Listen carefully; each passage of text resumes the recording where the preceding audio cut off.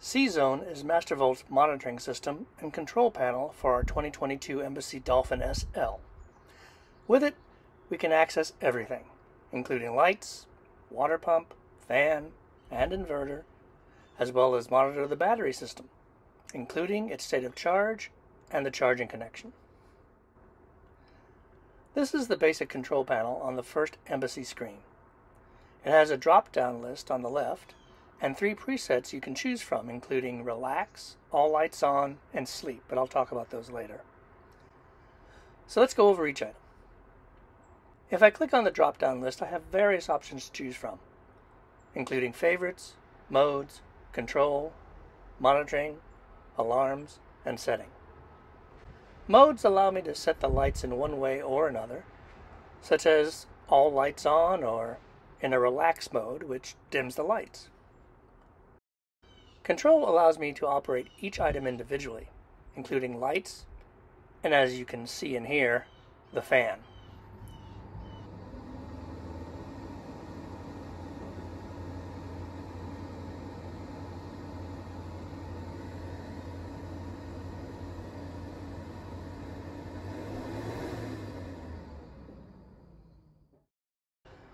Monitoring allows me to review the battery system.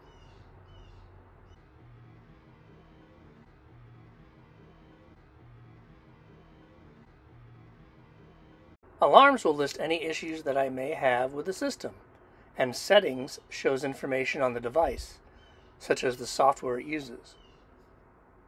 When I go back to Favorites, I can scroll to different screens other than the main Embassy screen. This screen is like Control in the drop-down list with a more visual graphic user interface. Here I can control what lights are on and brighten or dim them as needed. When I scroll to the next screen, it's like Monitoring in the drop-down list, again with a more visual graphic user interface. I can also turn the inverter on and the batteries on and off from the screen. I can also use presets to control the lights. The Relax preset dims most of the lights when you want a more relaxed atmosphere. All Lights On does just what it says, turns all the lights on. Note, I can still control each light individually, even after I choose a preset. The last preset is Sleep. It turns the lights off and turns the fan on. I'm not a big fan of having the fan on, but then again, it's been a hot summer for us. It may be more useful in cooler weather, but I don't know. Regardless, I can control the speed of the fan to get it just where I want it.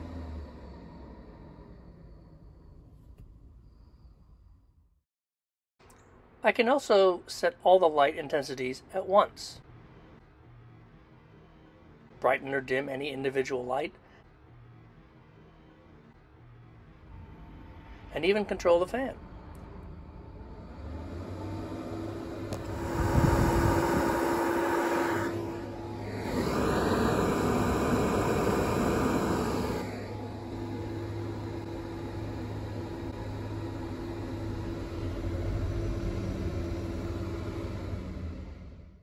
Note that heating and air conditioning are handled by a separate system, so that's on a separate video. There's now an Embassy RV Owners and Wannabes group on Facebook. The link is in the description below. We talk about everything Embassy RV, from layouts to options to dreams of travel in an RV. We even have a few song lyrics posted. If you own an Embassy RV or are just interested in finding out more, consider joining. Be seeing you. Since I've been talking about the battery system, I thought I'd add a little bit about what kind of power draw we're using. As you may know, when not traveling, we have our van parked in our driveway, and I shut the batteries off until we need them. When I turn the batteries on, everything is powered up, including the inverter and the refrigerator. This uses 8.9 amps of power, and I'm not doing anything at all. If I have just the fridge on, it uses about 5.3 amps. And the inverter alone uses about 3.3 amps. So far, all good. that adds up to 8.6 amps, which is close enough to 8.9 amps with a little fudge factor. When I turned everything off I could think of, including the inverter and the fridge, I noticed I was still getting a 1.5 amp draw. Not sure what that would be from, but it's something I will investigate when I have time. It's always possible there are other things that are always using power that I don't know of, or it may be normal for a lithium battery system, just not sure. Well, that's enough for now. Hope this video has been informative. Be seeing you.